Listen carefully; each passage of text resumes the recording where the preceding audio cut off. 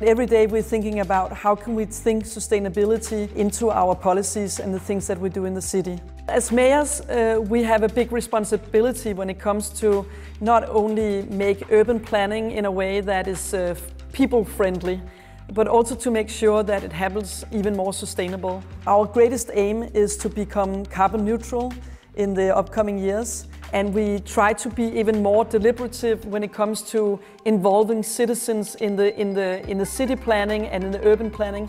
And we also like to work together with the private companies. It is something that is uniquely Danish and uniquely for Copenhagen, that we always go together and see, is this something that we could do on our own municipality? Well, that's great, but if we could do it together with others, universities, the companies, the people itself, then it's even better. There is a sense of shared responsibility when it comes to developing the city in this way. In that sense, that is the way that we make innovation, and that is the way that we make like a power plant to a ski slope, and how we make sure that you can go skating and at the same time collect water and making parks even more greener, because they also fulfill the whole idea of climate adaptation. And that is the aim of our city, and also the legacy of architecture. We use architecture and urban planning to make sure the city is for people. Not only when they're inside, but also when they are outside. And one of the things that you can do to experience that is go on your bike. When you go through Copenhagen on a bike, you experience how we have democratized the harbor so everybody can get close to the sea.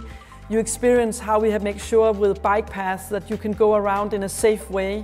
And you can see around the city how we have made room for children to play and for people to unfold their lives, unleash their lives, not only inside when it's cold, but also outside when it's possible. For 2023 and the World Congress, I hope that many people will come, both experts and people who work in every day with urban planning or architecture, people who can inspire us to build even more green, to do renovation more social responsible, to make sure that we build for the future and we do it in the way that is the utmost when we go ahead.